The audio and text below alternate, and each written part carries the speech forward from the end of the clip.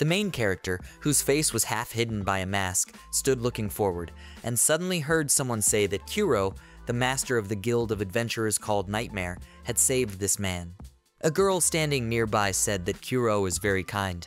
Next to her stood another girl, who enthusiastically added that he saved her life too. Behind them, Yumuruma raised her hands in the air and exclaimed that she loved him too.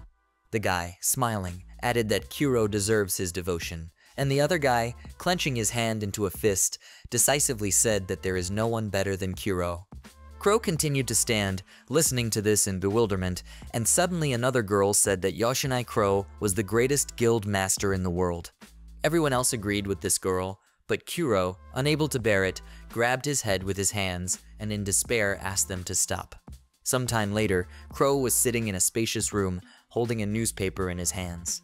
He read the title of the article, which announced that the guild called Nightmare had returned again.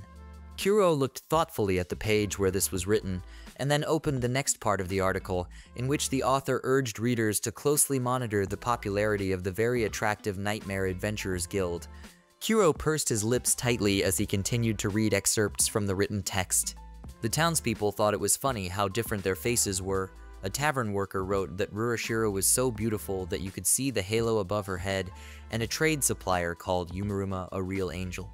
In addition, the words of a priestess from another guild were cited, who said that Horus is beautiful not only in face, but also noted that his fans are very polite.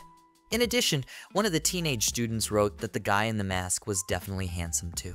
The girl, who at that moment was also in the room making coffee, suddenly heard someone sigh and turned around in surprise, calling out to Crow. Crow sat with his hands on his head, and the girl, coming closer, asked if something was bothering him. She placed a tray with a cup of coffee on the table next to Kuro and announced to Kuro that it was his drink. Kuro assumed that the answer to the girl's question was yes, and she offered to discuss it with her, his maid, if that was the case. It was Furu Suruzu, a member of Team Nightmare, ranked 4th rank. Furu said that she would do anything for Kuro, and Kuro, calling Furu's name, asked what she would do if he purely hypothetically said that he would leave the guild. Furu froze in shock when she heard this question, and realized with horror that he meant that he would leave them. Confirming Furu's assumption, Kuro asked what she would say. She thought about it and finally said if Kuro had done something like that, then she would have died. A small knife appeared in Furu's hands, which she, closing her eyes, put to her neck, and Kuro, seeing this, even spat out the coffee that he had previously managed to sip. He told Furu not to do this and asked her to value her life and put the knife away. Furu did as Kuro asked, but said that she could not do anything because her life belonged to him, and if he did not need her, then she must die. Kuro asked indignantly, why would that be? Taking a cup of coffee in his hands, he thought that he did not want to take other people's lives, and suddenly a girl ran up and tugged Crow by the sleeve of his jacket several times. Crow looked at her in surprise, asking Yumarum, what is it? Yumuruma Fugara, who had the 1st rank and is part of the Nightmare Guild, asked if Kuro was really leaving the guild. Tears welled up in her eyes, and Kuro replied that he was only doing this hypothetically. Yumuruma cried and exclaimed, even if it's hypothetical, she doesn't want Kuro to leave. She hugged Kuro, repeating again that she didn't want this. Kuro was surprised by this behavior and looked at Yumuruma in bewilderment, and she continued to repeat over and over again that she did not want him to leave. Yumuruma shook her head capriciously, and Kuro, who was touched by her hair, exclaimed in displeasure that her hair hurt. In the end, he said that it was his fault and promised that he would not joke like that again. Having calmed down a little, Yumuruma asked if it was true. Kuro exclaimed that it was true, and Yumuruma, touching Kuro's face with her hands, said that there should be no lying and leaving like her dad did. Kuro did not answer, looking a little scared at Yumuruma, and Furu, smiling, noted that Yumuruma likes to play around. Kuro was not sure that this problem should be ignored and perceived as self-indulgence, but he smiled and, placing his hand on the head of Yumuruma, who continued to hug him, thought that next time they might understand when he was speaking seriously and not jokes. He said out loud that the others should not worry about what he had said, and again repeated that it was just a joke. Turning his gaze to his watch, Kuro asked the others to look at the time and, noting that everything was in place, he decided that the meeting could begin and addressed Ruroshira. Ruroshira, straightening her hair, said that she understood everything and decided that she would start then. Ruroshira Naitsu was part of the Nightmare Guild and had the second rank. Holding several sheets of paper in her hands, she announced that a dungeon quest was on the agenda today. The other adventurers, who were also sitting on couches or chairs in the room, prepared to participate in the meeting. Rank 3 Rofia Furedo asked boredly, "Is this really about that goblin nest from the rumors?" She suggested that there might be something else, and at that moment Aramaria Roisu, who has the 3rd rank, exclaimed that goblins are dirty and stink, and are also enemies of women. Garuga, who is a rank 8 adventurer, chuckled and asked, "Isn't this a minor opponent?" He smugly noted that this was not his level at all, and Ruroshira said that they learned that the goblins had collected a large number of useful items. Kuro listened carefully to what Ruroshira was saying, resting his chin on his hands, which he placed with his elbows on the table, and especially focused on Ruroshira's words about objects. He presented weapons, coins, jewelry, equipment, and eventually raised his hand, announcing to Ruroshira that he was in business. Ruroshira thanked Crow for this, and after that, saying that Crow was coming, she asked who else. Everyone in the room immediately raised their hands up, expressing their desire to go on this mission. Almost all of the guild members were girls, and some of them smiled enthusiastically, while others simply looked at Ruroshira seriously. Kuro, thoughtful, mentally noted that he could deal with the goblins alone, asking himself, were they really that worried about him? He was suddenly distracted from his thoughts, noticing how a guy appeared next to his table, kneeling down on one knee in a bow. It was Horusu, also a member of the Nightmare Guild, who had the 8th rank, the same as Garuga. Horus asked that Kuro take only him on the quest, promising that his loyalty would definitely give Kuro strength. Kuro, putting his palm forward, objected that he could handle it alone, but at that moment someone exclaimed displeasedly that it was unfair. Garuga said that he would go with Crow because he deserves more to have us by his side. Horusu smiled and asked Garuga not to be a fool, because it didn't matter what he thought about it, because Horusu still deserved to be with Crow the most. Horus also added that Garuga would say why this was so, and Kuro, looking nervously at what was happening, awkwardly asked what about his opinion. However, no one paid attention to him, and Horus, folding his hands on his chest, said smugly that it was obvious that the young master, who was Crow, himself wanted Horus to go with him. Garuga chuckled and asked if Kuro didn't want it to be him. Garuga and Horus were confident that they could protect Crow from anything, but each asked the other to prove it. Kuro took a cup of coffee and, raising it to his lips, mentally asked them to stop. And suddenly Horusu and Garuga found themselves engulfed in fire and screamed in horror that their bodies were burning. Out of surprise, Kuro even spat out the coffee he had managed to sip from the cup, and Garuga and Horus fell to the floor. Smoke rose from them, and everyone realized that it was fire. A staff was pointed at Garuga and Horusa, at the end of which was a jewel inserted, and on both sides of it were decorations resembling petals. A swirl of flame appeared in the air near the staff, and someone said that they were too noisy, ordering them to stop arguing. 6th rank Arisha Kurisu calmly said that they should receive punishment. Kuro thanked Arish for stopping them despite the way it was done. Arisha smiled and, leaving the staff aside, asked Kuro to praise her for helping him. Crow asked again in surprise, but after that he came closer to Arisha and, placing his palm on her head, called her a good girl. Arisha closed her eyes contentedly and admitted that she liked it when he did this. One of the girls, hearing this, was horrified, the other narrowed her eyes a little, and Furu began pouring coffee into a cup with a suspicious look. Kuro asked if it was true. He finally agreed with Arish's words, and Ruroshira, hearing this, opened her eyes wide, shocked by this. Arisha, meanwhile, said that this is why she will become Crow's wife, and he said that this is also true, but suddenly realized what he had said, and, putting his hands forward, did not agree with Arish's proposal, explaining that it would be difficult for her if she will become his wife. Arisha promised that she would accept everything about him, and after that she took 2 cherries from the plate and, bringing them to her mouth, stuck out her tongue and added that she would also accept all his passions and desires.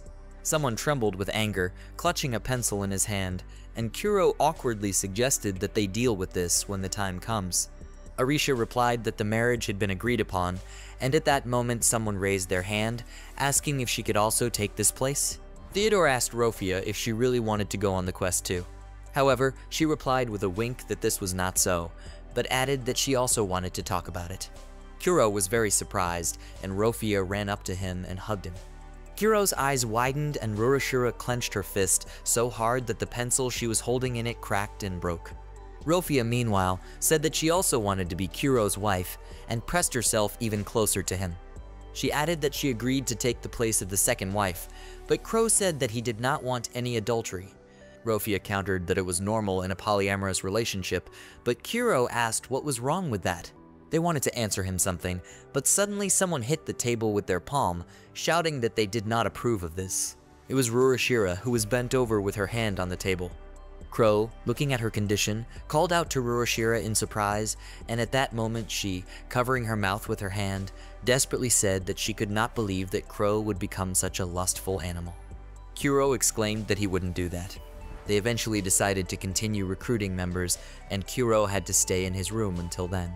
Crow thoughtfully walked along the corridor and, opening the door to the desired room, entered and sat on the floor, leaning his back against the wall. He sadly lowered his head, thinking that he really wanted to leave the guild. Yoshinai Crow had the lowest 10th rank and was also a member of the guild called Nightmare.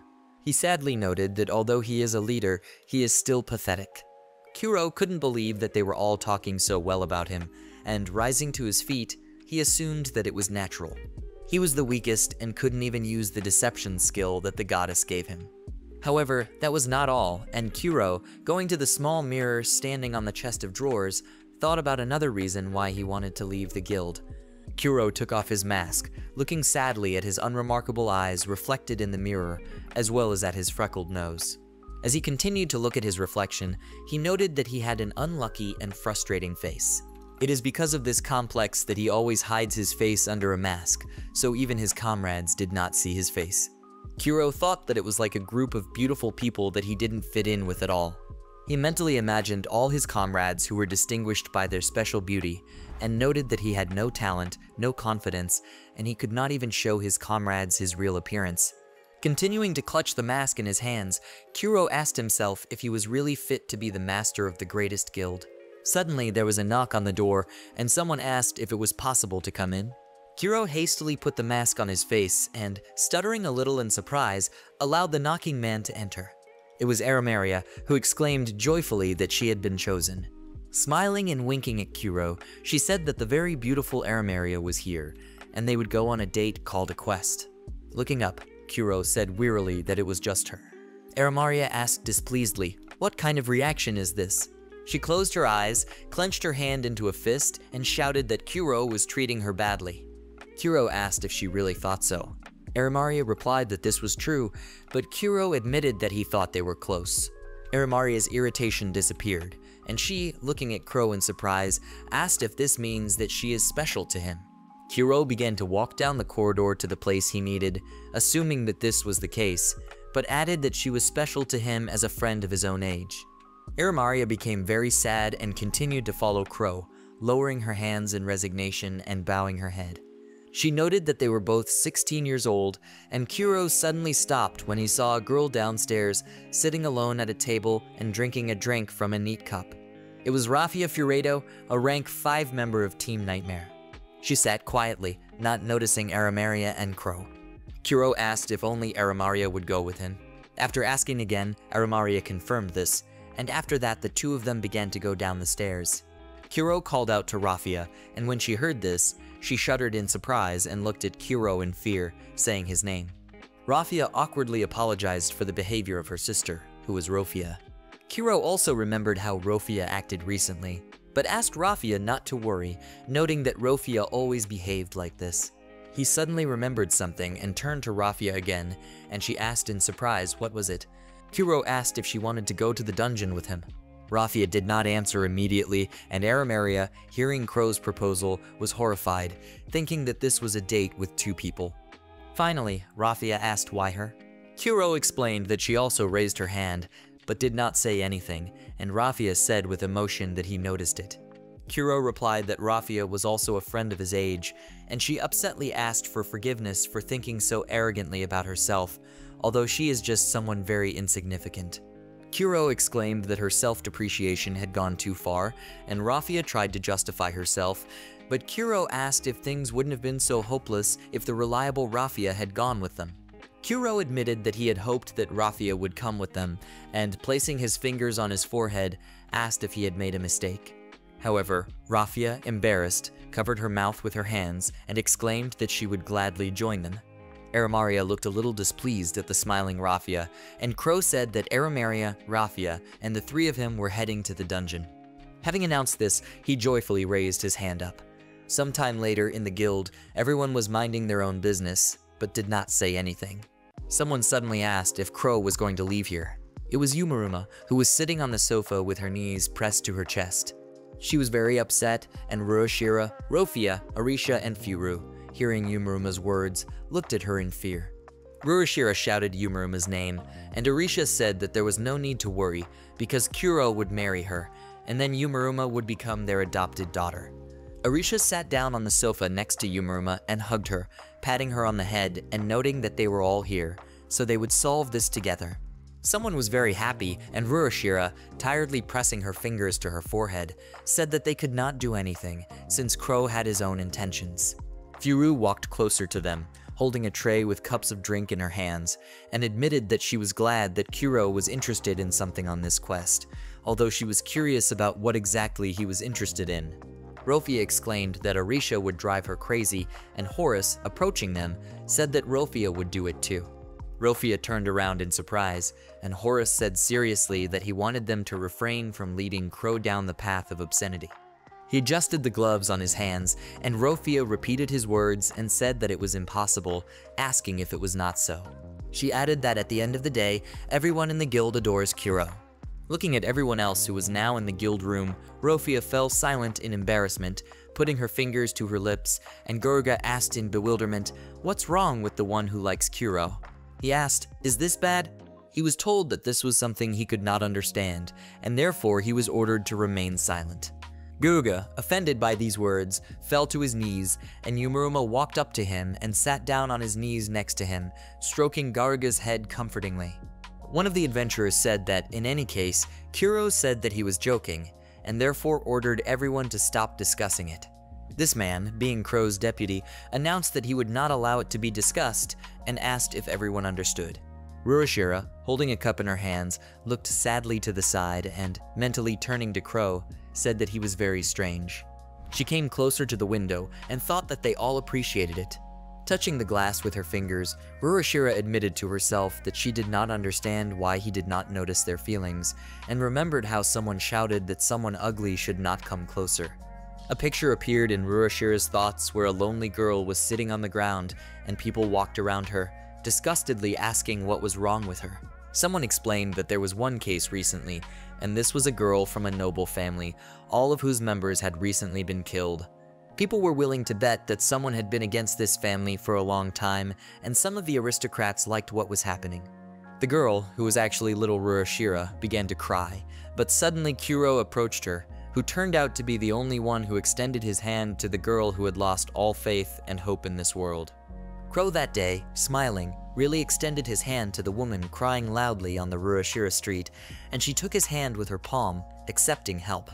Now Ruoshira thought that Crow had already done this 9 times, and for them, people abandoned by this world, he is a ray of hope. That is why this story talks about Kuro, who was the self-proclaimed ugly master of the guild. Crow, Raphia, and Arimaria meanwhile walked towards the place to fight the goblins, and Ruoshira said that she would never let Crow go, no matter what the cost. There's a fine line between love and madness, and it's also a story about 9 guild members who idolized their leader. Finally, when it was already dark and the stars and moon appeared in the sky, in an abandoned building, Crow, Arimaria, and Raphia approached a group of goblins, stopping at some distance from the monsters. They carefully examined the opponents, who smiled predatorily, and Arimaria asked Crow to look at her. Crow at first asked again in surprise, but after that he agreed with Arimaria's proposal, and she, running forward, waved her weapon and cut the group of goblins standing in front of them into several parts, cutting off the monsters' heads, arms, and legs. The 2 goblins who survived froze in fear, looking at the splashes of blood, and Arimaria, smiling madly, told them to see her greatness. Kuro pointed in the direction where the remaining goblins had fled and told Raphia and Arimaria about it. Arimaria screamed in disappointment, but suddenly calmed down when she heard a strange noise that came a little in the distance. She and Crow looked in surprise in the direction where the sounds were coming from and saw Raffia, who smiled and told them that everything was fine. Her cheek was stained with blood, and in addition, blood was dripping from the blade of Raffia's sword. Kuro thanked Raffia, noting that she was very helpful, and looked at the pipes of the goblins who had escaped earlier. Raffia asked that this be given to her and promised that she would destroy all the scum, because she is good at it. Kuro looked at Raffia in silence for a while, smiling awkwardly, and then said that he really assumed that was the case, and thanked Raffia again. He suddenly noticed that Arimaria was looking at him very strangely and asked what was wrong. Arimaria asked if she did a good job. Theodore confirmed this, and Arimaria displeasedly asked why he hadn't praised her yet. She leaned closer to Kuro and, with wide eyes, asked if he was always like this. Arimaria noted that he treats her as if she is some kind of joke and always laughs at her.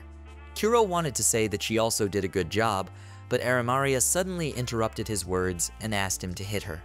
Crow asked again in bewilderment, and Arimaria, closing her eyes, exclaimed that simple words would not console her, and therefore asked to pat her on the head. Theodore awkwardly asked why she was so unstable. He didn't want to fulfill Arimaria's request, but at that moment Raffia, raising her hand, asked if she could too. Theodore asked displeasedly if they understood that they were now underground.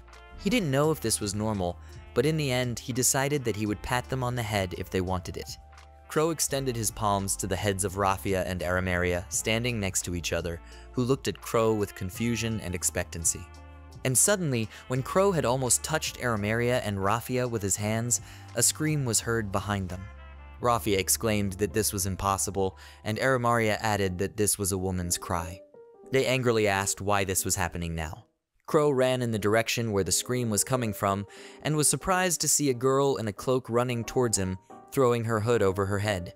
She asked for help in horror, and, running up to Kuro, explained that goblins had attacked her. The girl said that even her comrades were attacked, and Kuro, holding his palms in front of the girl's face, said that everything was fine and asked her to calm down. He said that he was here on a guild quest, and repeating that everything was fine, promised that he would take her to the city. The girl took Crow's hand and asked if it was true. She thanked Kuro, and he, confirming that this was true, said that he had 2 more reliable comrades with him. The girl took off her hood and was very happy about Crow's words, asking if this meant that she was saved. Tears flowed down her cheeks, and Kuro confirmed the unfamiliar girl's assumption. But at that moment, Arimaria ran past him, who, having activated the Holy Gungir's spear, attacked the girl, causing blood to splash in different directions. Crow froze with a dumbfounded smile on his lips, and Arimaria looked with a mad look at the girl she had wounded and angrily told her not to touch Crow with her dirty hands. She put her weapon away a little, and the girl, kneeling, asked why this was so. Arimaria asked if she really thought they would help her. She asked, "Isn't this complete nonsense?" Arimaria was very angry that this girl interrupted her and Kuro's wonderful moments, and the girl, with blood flowing down her chin from her mouth, asked in horror what Arimaria was talking about.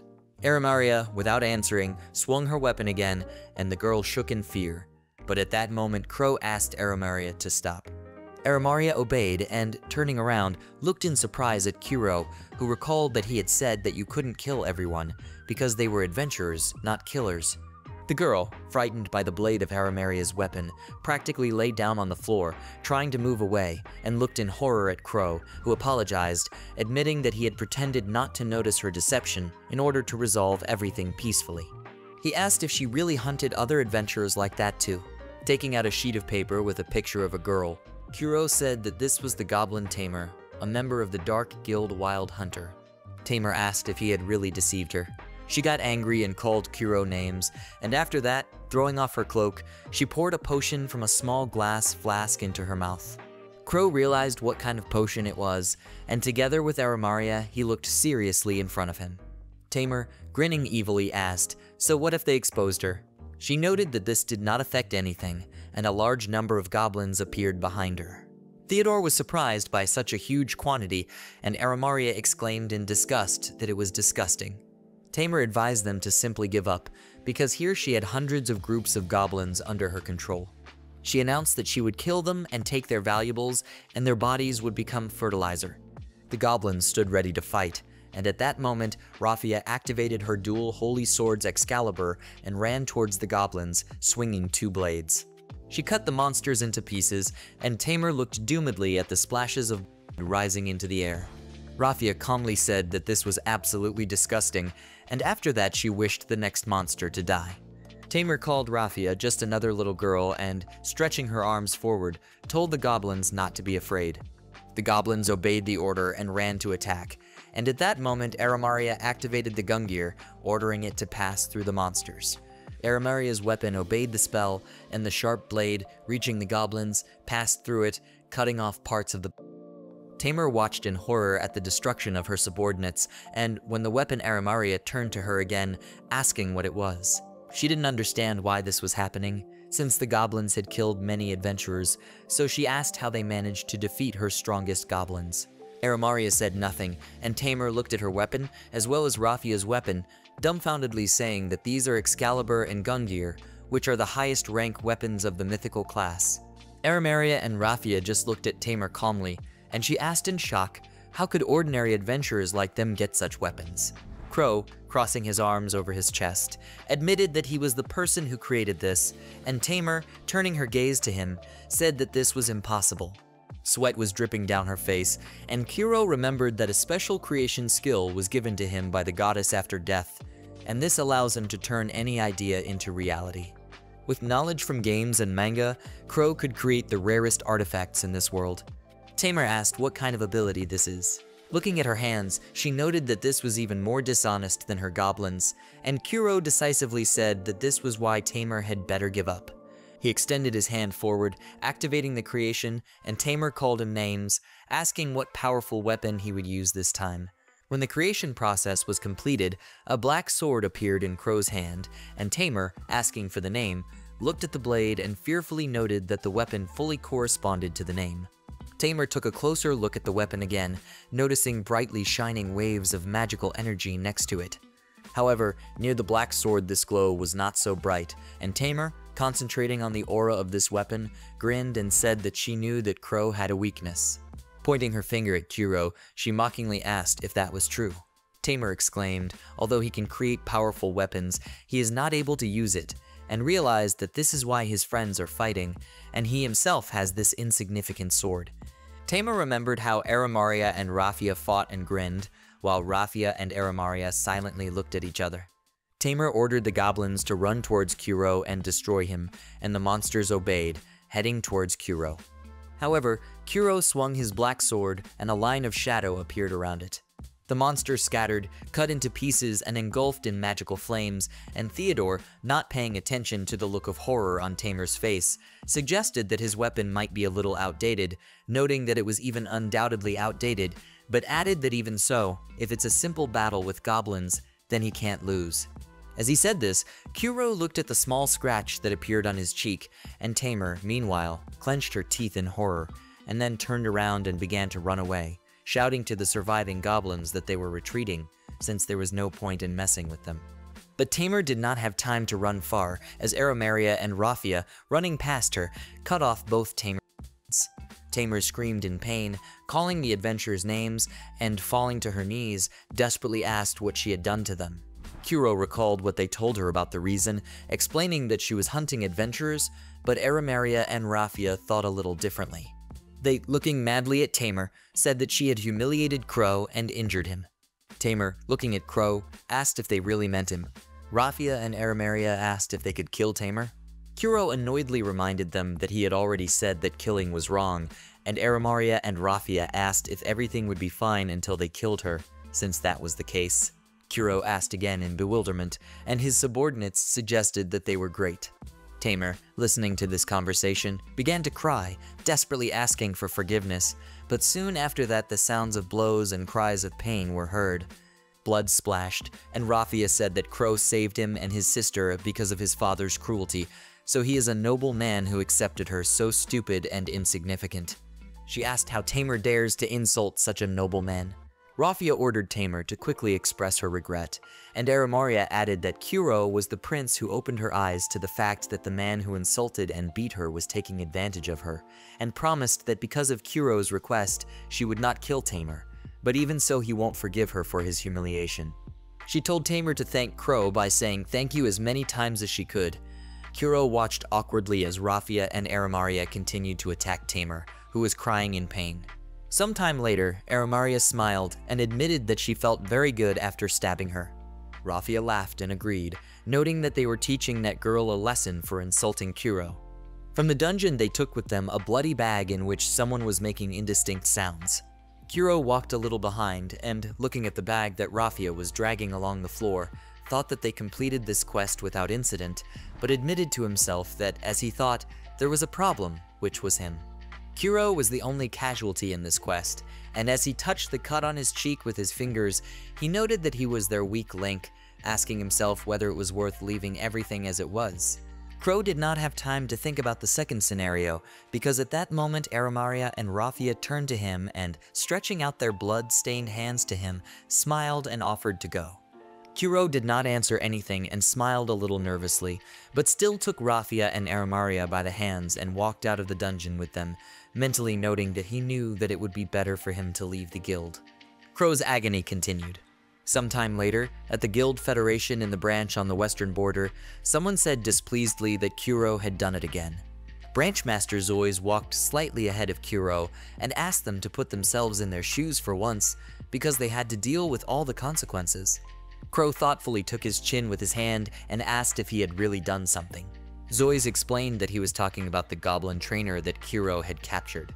Now she had PTSD, and Tamer sat there, trembling and with her head down, muttering about how she had caused trouble for everyone and thanking her for showing her the right path. Zois exclaimed that Kuro had overdone it as always, and Kuro, thinking that it wasn't him, awkwardly asked for forgiveness. Continuing to walk, he asked if Zois really called him here because of this. Zois said that this was why he called too, but first he turned around and asked why Furu and Rurashira were also here. Furu and Rurashira were indeed close to Kuro, standing behind him, and Rurashira explained that she was Kuro's bodyguard and therefore had to protect him, and Furu added that she was Kuro's maid and should be by his side. Zois did not argue, saying that he had a request for Kuro personally. He stopped in front of large decorated doors and, holding the doorknob, invited them to go. The man, who was sitting in the room with one leg crossed over the other, asked Zois displeasedly why so long. He noted that the tea in the cup he was holding was already cold, and Zois asked Viscount Rye for forgiveness for the wait. He announced that he had brought Crow from the nightmare, and then introduced Paradise to Crow, explaining that he was the customer. Rye took a sip of tea, and Crow, thinking, realized that Rye was an aristocrat and asked how important he was. Rye was surprised by this question, and Zois explained that Viscount Rye is in fact the ruler of the land entrusted to him by the Count. He added, to put it another way, he is very important, and said that the Crow Guild is located in the territory of Paradise. Rye, calling out to Zois, asked if it was normal that Crow did not know how the world worked. Zois simply replied that he was confident in Kuro's strength, and Rye told Kuro to sit down. Kuro complied with the request and sat down opposite him on the sofa, mentally noting that he was a little awkward. Rye seriously said that he had a task for Kuro, explaining that it was to search for a missing person. Furu and Rurashira leaned a little closer to Kuro and said that they were refusing, and Kuro displeasedly noted that they didn't even listen. He felt sad because he thought that he seemed to be solving nothing, and Rurashira noted that searching for a missing person was too strange. She asked if this was not the jurisdiction of knights and soldiers, not adventurers. Rurashira twirled a strand of hair around her finger and added eerily that she could not let Crow go on such a suspicious mission. Furu seriously added that Rye clearly arranged the meeting here behind closed doors for a reason, asking if there was any reason why he decided to hide. Rye was stunned by this behavior, and Zois tiredly covered his face with his hand. Having overcome his surprise, Rye indignantly asked Zois why they were so rude. He reminded him that he was a Viscount, and Zois, calling Kuro, exclaimed that he was the leader, and asked why then his subordinates spoke instead of him. Crow asked in bewilderment if he was really to blame. He noted that he did nothing at all, and Zois and Rye, pointing their fingers at Kuro and his team, ordered the adventurers to know their place. Rye noted that if he wanted, he could crush their guild at any moment, and Kuro awkwardly asked to wait and stop pushing. He said if Rye doesn't want to get hurt, then it's better for him not to say such things. Rye wanted to object, but did not have time because Zois, looking at the sheets of paper that he was holding in his hands, said that where they had to go, the knights and soldiers would not be able to do anything. Ruroshira asked what kind of place is this. Zois did not answer right away, but eventually said that this is a country of succubi, mentally imagining a huge palace with high towers on which flags hung. Sometime later, Ruroshira sat on a chair, crossing one leg over the other and studying what was written on the sheets of paper that she held in her hands, and said thoughtfully about the land of succubi. She said that in fact it was an independent city and not a full-fledged country, explaining that there was a merchant guild there that belonged to Rai. Ruroshira also added that 40 people from the Daben company had disappeared. Repeating Ruroshira's words about an independent city, Aramaria asked what Rai was doing in this city. Horusu assumed that he wanted to avoid the knowledge that he was personally involved with the Debon company and asked if they should take the job. Garuga placed his hands on the table and, lowering his head to it, admitted that he was performing poorly in investigations and therefore offered to refuse. Arisha said that she heard that this city was formed by a man who married a succubus, and then the city grew due to the fact that succubi were accepted there with open arms. Crow noted, to put it bluntly, the whole city is a huge brothel.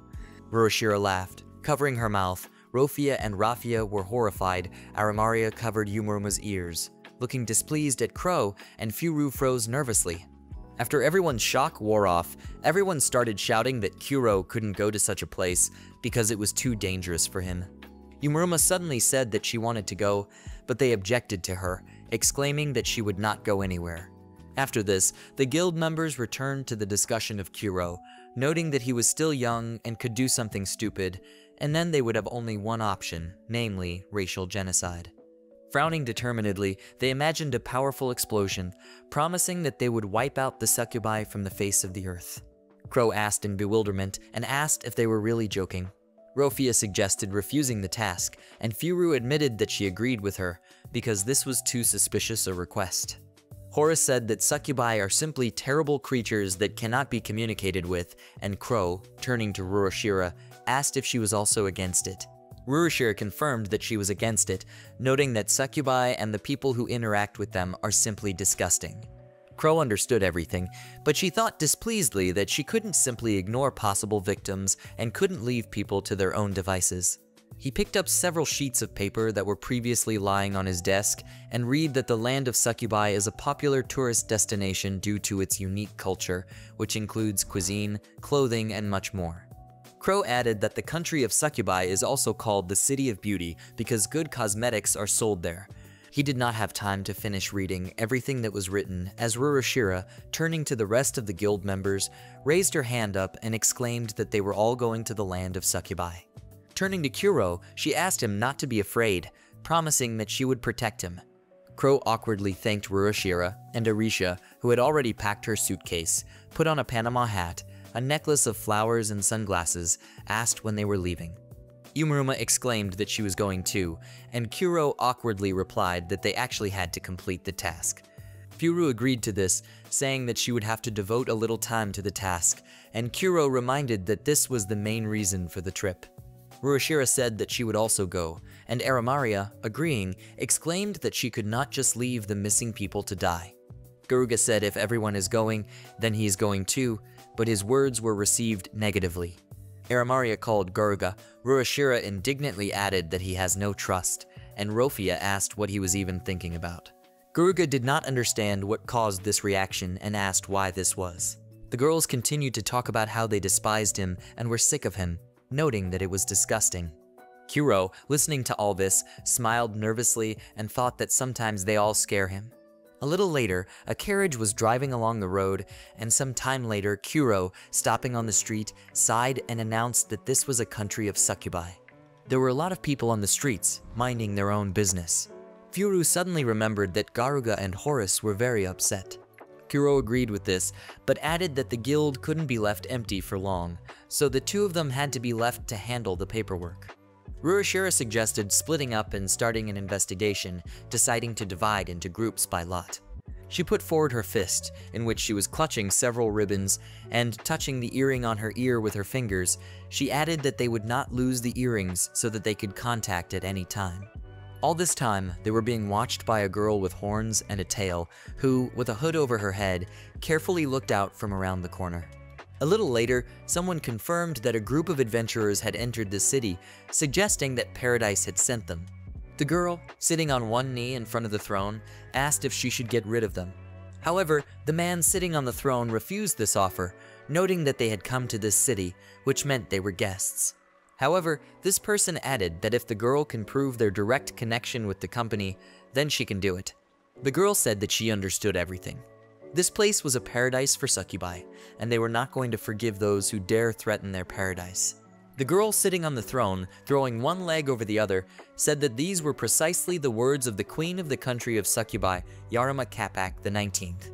She smiled bloodthirstily, and the girl exclaimed that everything would be as Yarima wished. A little later, Rofia, having chewed a piece of food that she had taken into her mouth before, said blissfully that it was very tasty. She noted that the oyster was very juicy and tender, and looking at Crow, asked why he eats so little. She reiterated that it was delicious, and Kuro admitted that he wanted to relax, but they were still on a mission. He didn't argue with the fact that it was really tasty, but Rofia suddenly added that the food was much tastier because she was eating it with her beloved person.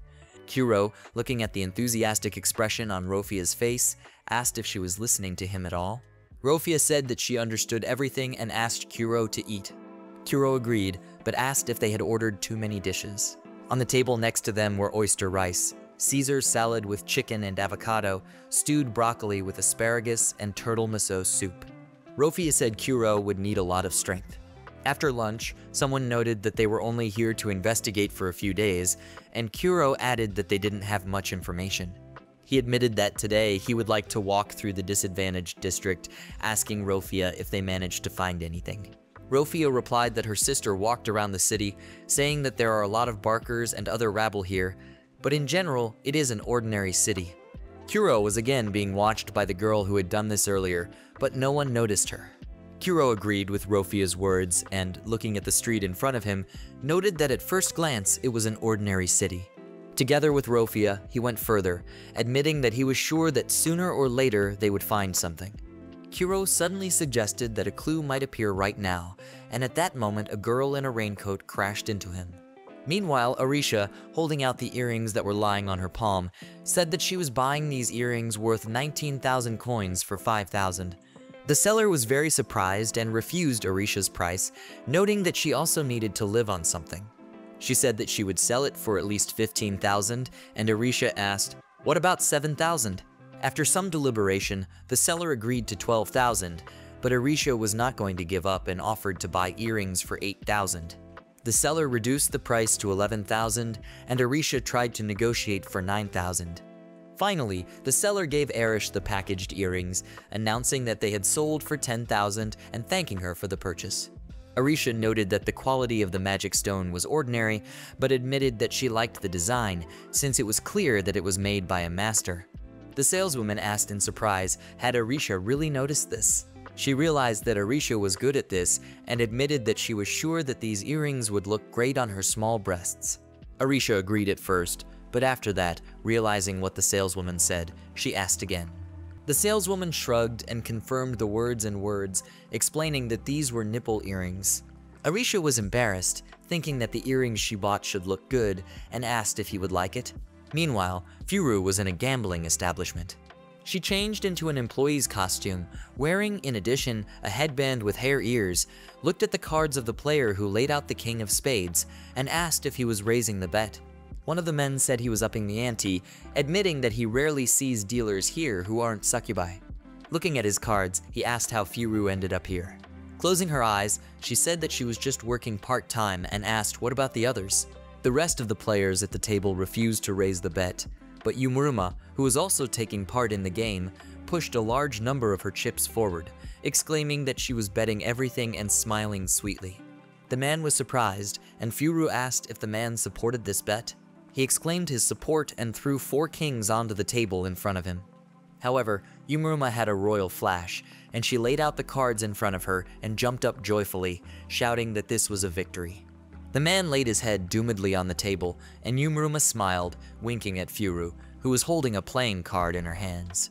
At this time, Ruashira was in a place where lit candles were burning, and someone noted that they had not had adventure clients for a long time. The succubus assumed that they were very tired every day and asked why they came here. Aramoria, who was lying on a soft mattress, said that they want to turn back time and always be beautiful. Ruashira admitted that she wanted to relieve tension, and Raphia said that she wanted to improve the condition of her skin. They all lay with their eyes closed, and special cosmetic masks were applied to their faces. The succubi said they heard them. A little later, when the previous procedure was completed, Raphia said contentedly that she was relaxing. Aramaria, who had been touched by someone's hand on her back, said that it was very good and asked for more, and the succubi replied that they really had a lot of tension accumulated. Raphia noted that the body was very warm, and the succubi said that each of them knows how to make any person feel good. They promised that Raphia, Aramaria, and Ruashira would look at the world differently, and after that they asked where they would go next. Raphia said that they would have to return to work, and the succubi asked in surprise. The adventurer girls replied that they needed to find a Daban company, and the next moment, the succubus doing the procedure put blindfolds on their eyes. Ruashira asked in surprise, are they really covering their eyes? The succubi confirmed this, explaining that it was so they could relax, but the adventurers admitted that they were uneasy due to the fact that they could not see anything. The succubi asked them not to worry, saying that they were professionals and promising that they would be pleased until the very end. The succubus poured a special liquid on her hands and smiled, again repeating that they should not worry, as they would take care of them.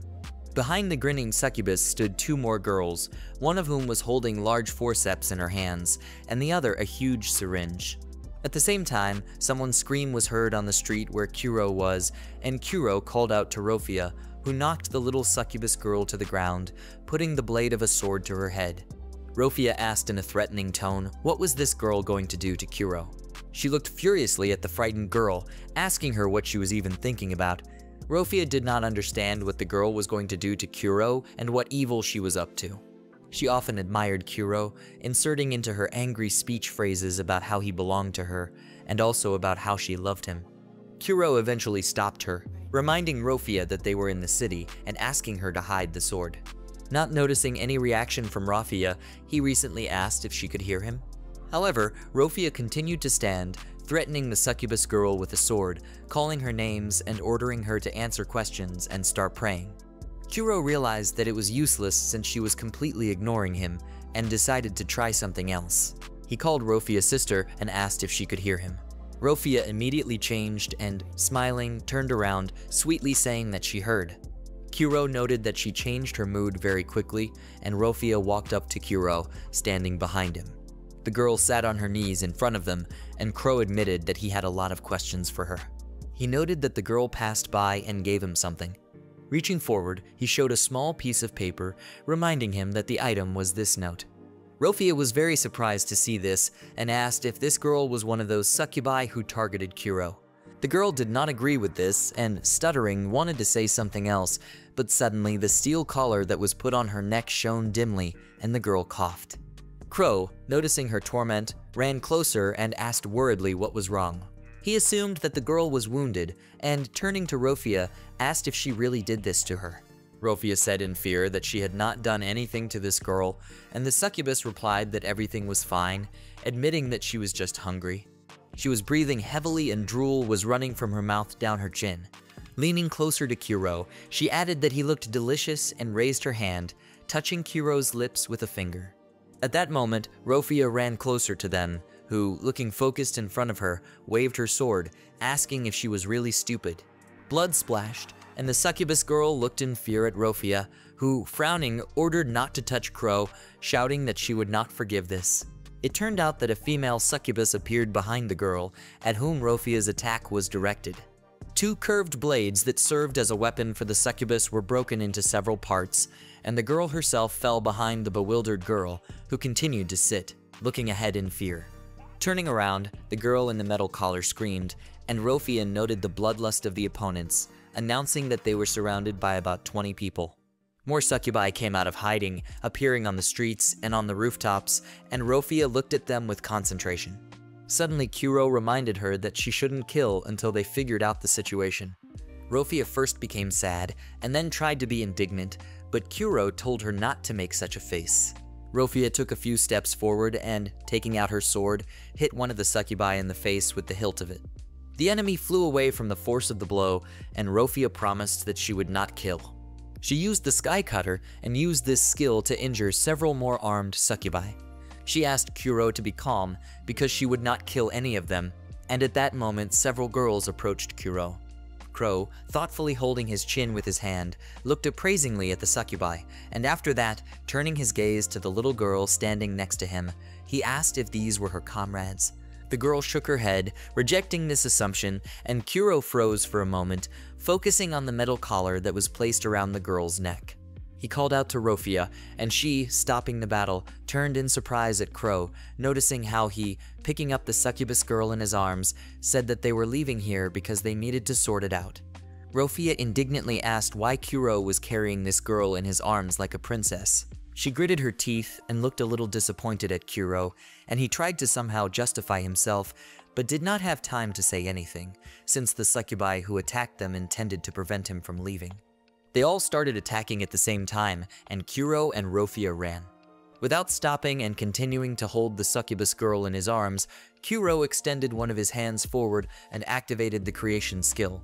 Turning around, he used the flame of the magical sword he created and directed the fire towards the succubi approaching them. One of the girls, frowning, looked at the fire surrounding them and asked in shock, was it really a black flame? The wall of fire stopped the succubi from continuing their pursuit, and when the flames finally cleared, the girls realized that Kuro, Rofia, and the little girl were gone. Kuro and the others, meanwhile, were running across the roofs of the city, and Rofia indignantly asked why Kuro was dragging this girl with him. Kuro said that they should not contact the others, and Rofia asked again in confusion. Kuro assumed that their guild would be divided on what to do with this girl, and noticing Rofia's lack of understanding, explained that there was a collar of sin around the girl's neck. It was an item designed to control rebels and criminals, and the collar seemed to wrap an invisible spiked band around the heart of the person wearing it, causing pain. Crow said that the girl was suffering, but not from hunger, since the collar worked because she gave him a note. In that note, the girl promised that she would tell Kuro the whole truth and asked them to save the succubus. A little later, in the forest outside the succubus country, Kuro was sitting on a large rock, and the succubus girl was sitting on the ground next to him. She held Kuro's hand with her palms and licked the blood flowing from his finger. Finally, when a little more time had passed, Kuro removed his finger and asked if she had enough blood. The girl confirmed this and, smiling, admitted that she felt better and thanked Kuro. Rofia approached the girl, watching her warily, and Kuro asked her to be calm. The girl said that she was a succubus and her name was Huey, noting that, as they had already guessed, she was wearing a collar of sin. She explained that that's why she couldn't talk about everything, but she didn't even have time to finish that sentence because she started coughing again. Kuro, putting his palms forward, hurriedly said that there was nothing wrong with this, since he did not need details. He asked Huey to simply tell him what the current situation in the country was. Huey agreed and said that there has been a drought in the slums for several years, so there are many people dying of hunger every day, and only the center is growing and developing. She also noted that high taxes burden the already difficult lives of poor people, and therefore there is no chance to get out of poverty, as debts only grow. Huey added that there was something else, but didn't continue, so Kuro asked, what else? Huey trembled and cried, and Kuro suggested that succubi had appeared and were attacking people. Huey did not answer anything to this, trying to calm down, and Rofia, looking at Crow, asked if this had something to do with the disappearance of the Devon. Kuro noted in bewilderment that Huey had burst into tears, but suggested out loud that Rofia's question could be answered in the affirmative. He also added that those girls who attacked them may be among the succubi who attack people. Rofia, crossing her arms over her chest, said thoughtfully that this could be some kind of organization that is hiding their crimes, and Huey, clenching the fabric of her dress in her fists, desperately said that this cannot go on forever, because when they find out about everything, they will kill everyone. Huey began to cry again, and Kuro sat down on one knee next to her and, placing his palms on Huey's hands, promised that he would help her. Huey looked at Crow in surprise, and Rofia shouted his name indignantly. Kuro did not pay attention to Rofia's cry, admitting that he was not sure that he could fix everything, but said that he was going to solve everything as peacefully as possible and smiled confidently. At the same time, someone indignantly asked what Huey was thinking about. This person was outraged that she began to communicate with a human adventurer, but the succubus girl asked to be calmer, noting that this city was their land, and soon there would also be reinforcements, so they would find them without any problems. One of the succubus girls exclaimed that they should punish Huey because the queen was favorable to her and she behaved this way. Suddenly, someone's scream was heard, and the succubi, turning around, saw the wounded body of the succubus girl and asked what it was. They saw several people approaching them who asked if they should come here. It was Arisha, Furu, and Yumaruma who were looking at the succubi in front of them with anger. Arisha said that she felt that Kuro was with them, and Furu said that in that case, the reason they couldn't contact Kuro had something to do with them. Yumaruma threateningly noted that she would not forgive this, and one of the succubi realized that these were people, assuming that they were the comrades of that adventurer. Yumaruma told them to give Crow to them.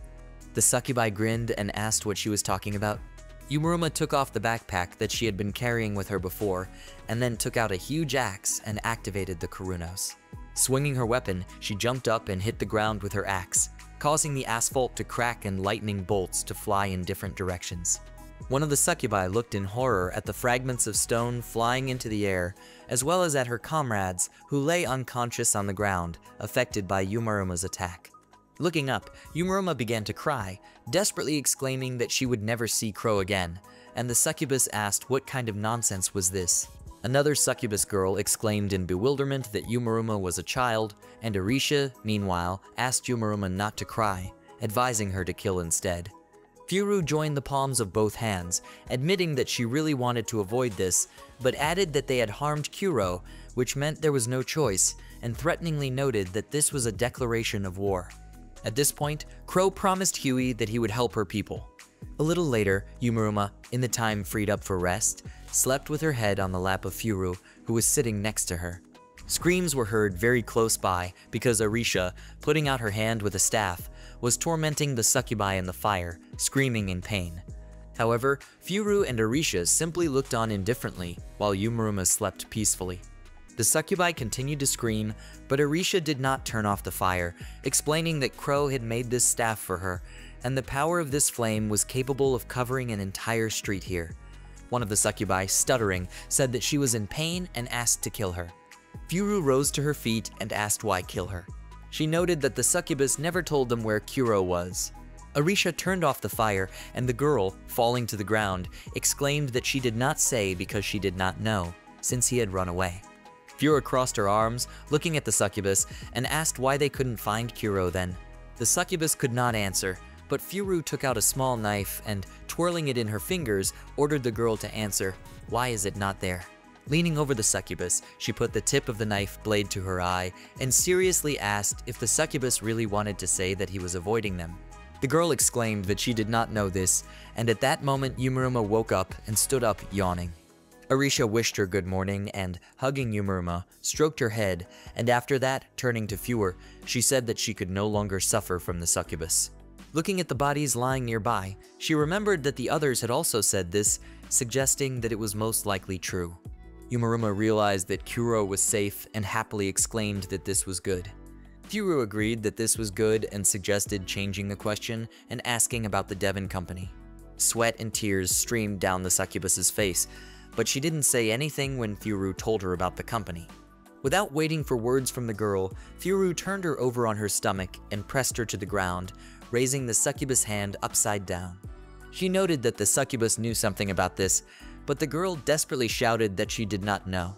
She wanted to say what would happen even if she knew, but Furu and the others told her not to worry, noting that they wouldn't mind if she didn't talk, because her muscles, eyes, and heartbeat wouldn't lie.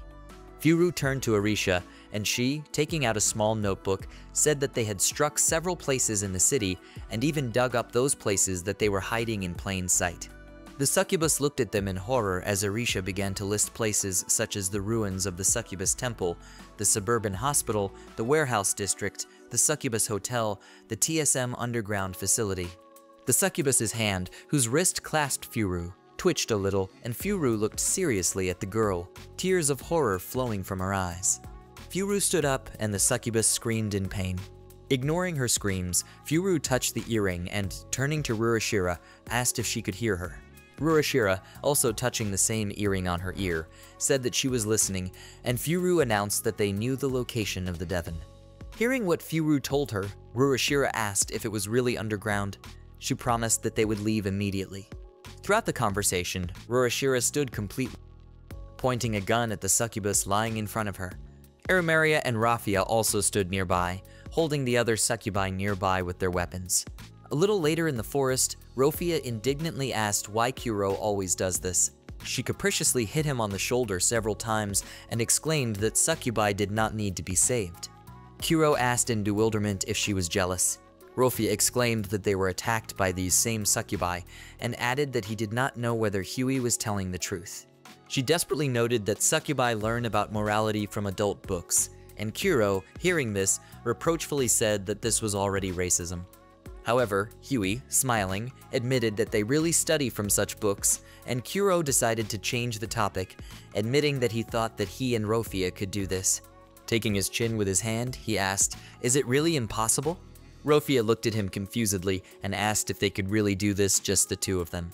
She said with excitement that her heart was fluttering, but Kuro added that Huey would also be with them. However, Raphia did not pay any attention to these words, and coming closer to Kuro, hugged him. Crow realized that Huey wanted them to convince the queen, and hoped that they could save the people who were being held captive. Huey confirmed this, but sadly noted that if she goes against the queen, something terrible will happen. Kuro, smiling, asked her not to worry, promising that he would figure out what to do with her collar. Huey looked at Kuro in surprise and embarrassment. At this time, in the land of succubi, somewhere underground, cracks appeared on the wall, which became increasingly larger, and the next moment there was an explosion, and the wall scattered to the sides with small fragments of stones. Smoke was coming from the long device, and someone said that after 3 direct hits the wall was no longer there. Arimaria was wondering where Crow had gone. Raphia, standing next to her, suggested that he was fine, and Ruroshira, who was standing a little ahead, noted that Crow might now be close to the truth, and therefore suggested that they hurry up. The 3 of them walked through the hole that had formed instead of the wall and headed further down the corridor. Ruroshira covered her nose with her hand, noting that the smell in here was very unpleasant. The smell came from the depths of the dark corridor, and Arimaria asked if such a smell really occurs when succubi take away all living things from people. Raphia asked Arimaria to speak more softly, and Ruroshira said that the smell was truly disgusting. They walked a little further and finally noticed a dungeon, fenced with steel bars into which maddened men clung. Ruroshira looked in bewilderment at the men, who shouted that they smelled the scent of women and asked to help them, noting that their whole body was burning and they could not stand it any longer. Raphia and Arimaria were stunned to see all this, and the men, stretching out their hands to them through the gaps between the bars, continued to scream. Suddenly, the clink of a chain was heard, and someone asked if they really liked looking at lost men so much. Turning around, Ruroshira, Raphia, and Arimaria noticed a succubus girl, next to whom a man was kneeling, chained with a steel collar. The girl tightened her grip on the free end of the chain in her hand and, smiling, thanked the mercenaries for their good work, happily noting that they had found them. Raphia sadly noted that these were men from the Devon Company and asked if they really used them as food. The girl confirmed this, explaining that they increased the desire of these men so that they could satisfy them. She replied that some of them were even happy about this outcome, but added that the weight had become something unbearable for them. Raphia, Arimaria, and Ruroshira looked at the succubus, and she, taking out a knife, decided that it was time to get to work. The succubus pressed the blade against the neck of the man, whom she pulled closer to her by yanking on the chain.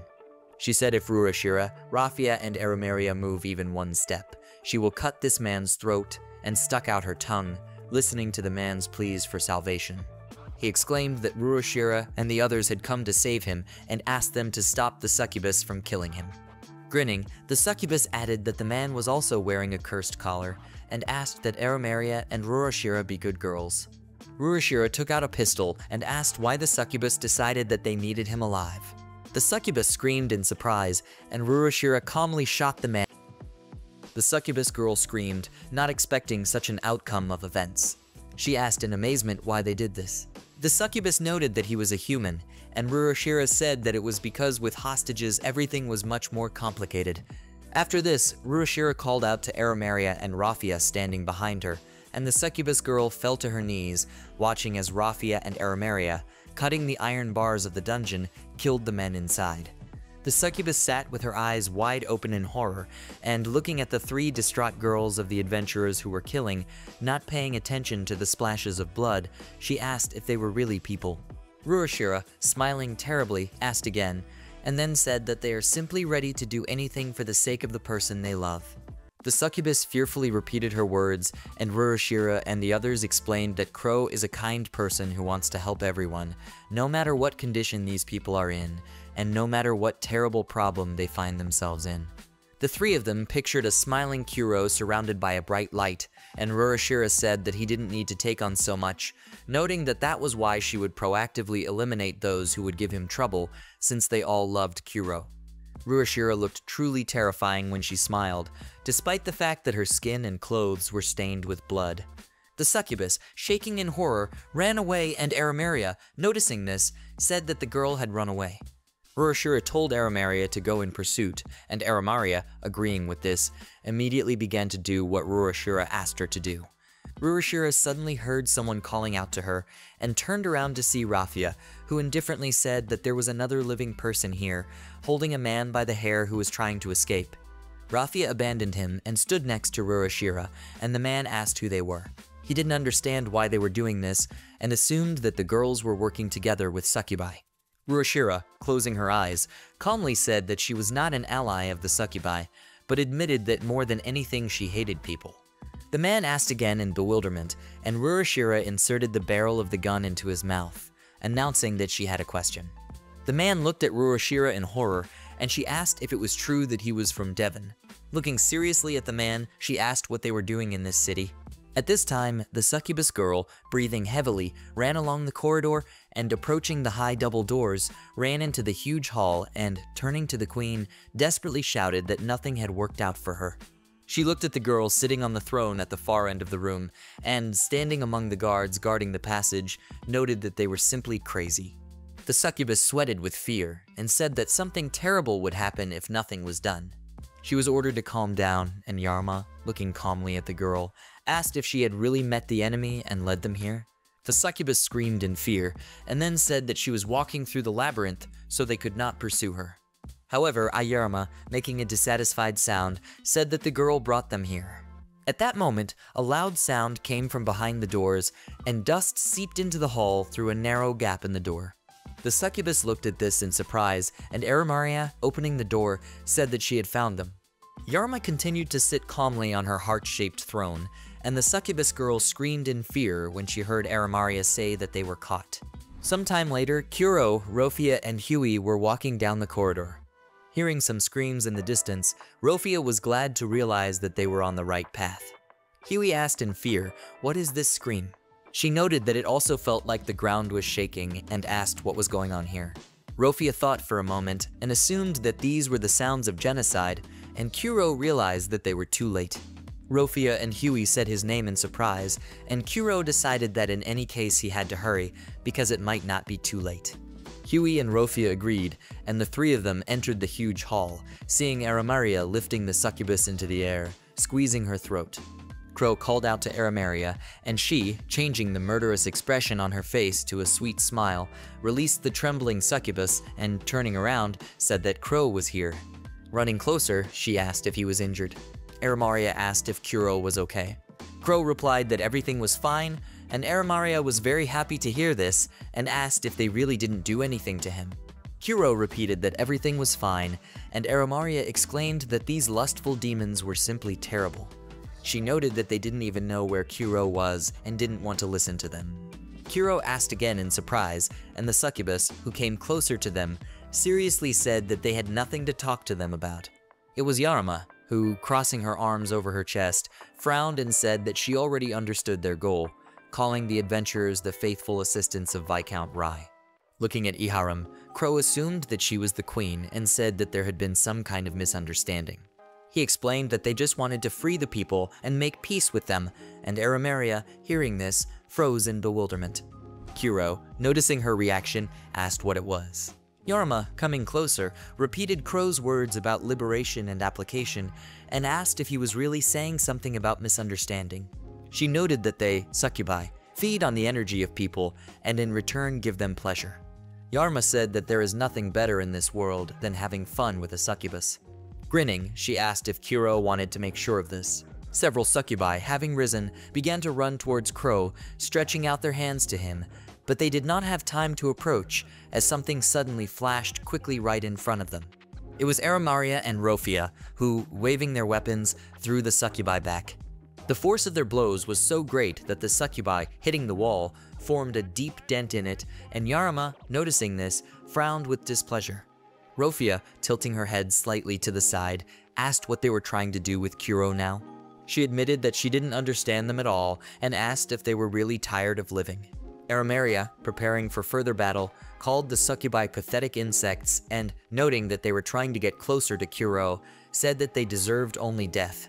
Crow suggested that the succubi surrender, noting that they did not believe them, but were only complicating the situation. He did not have time to continue speaking as his words were suddenly interrupted by Huey, who turned to Yaruma. She asked Yaruma to stop, noting that they couldn't hide this forever. Yaruma, frowning, said that Huey had simply betrayed them, and Huey asked that Yaruma confess everything and free the captives, because if she showed sincerity, people would forgive them. Yaruma thought about it, and finally said that Huey was right about one thing, namely, that it really wouldn't be possible to hide forever. Huey suggested that the queen agreed to cooperate, but Yaruma suddenly said that she was not as stupid as Huey. Huey looked at the serious Yaruma with horror, and Yaruma exclaimed that people do not need the sincerity of succubi, and succubi do not need forgiveness from people, because if everything remains like this, then nothing will change in this city, and hunger will return again. She asked if Huey really thought people would forgive them. She furiously said that people do not know forgiveness, so they will simply make slaves out of succubi. Yaruma imagined how molten wax would be poured on the bodies of the succubi, as well as beating the succubi with a whip, and asked whether Huey was really ready to watch her comrades experience such humiliation. She called all the people names, noting that they only want to exploit them. Yaruma seriously asked that Huey not tell her that these people had managed to deceive her. Huey asked in fear, had she really been deceived? Blood suddenly gushed from her mouth, and Yaruma, noticing this, said that the curse of the collar had begun to take effect. Huey frightenedly grabbed the steel surface of the collar with her hands, and Yaruma announced that she would soon die and no one could do anything about it. Tears appeared in Huey's eyes, and she said in bewilderment that Kuro had lifted the curse. Kuro looked at her in surprise and replied that he had not lifted any curse. Huey froze for a moment, and then, running up to Kuro, she desperately exclaimed that he had told her about this then. Kuro remembered that he actually said something like that, and Huey recalled that he promised that he would help her. Kuro did not argue with the fact that it was, and Huey asked incomprehensibly why he was doing this. Someone suddenly asked, is Huey really stupid and doesn't understand anything? Huey, turning around, said in surprise the name of Nitya, who was sitting leaning against the wall and gritting her teeth in pain. Nitya exclaimed that Kuro had planned to kill Huey from the very beginning and place all the blame on her.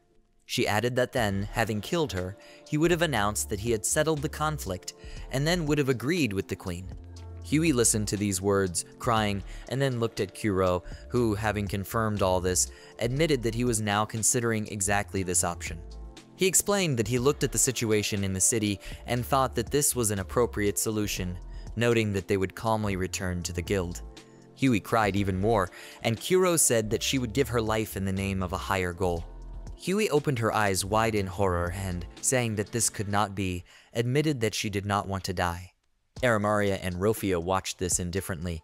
The succubi looked at Huey with regret, and the queen, looking at her, did not show any emotion.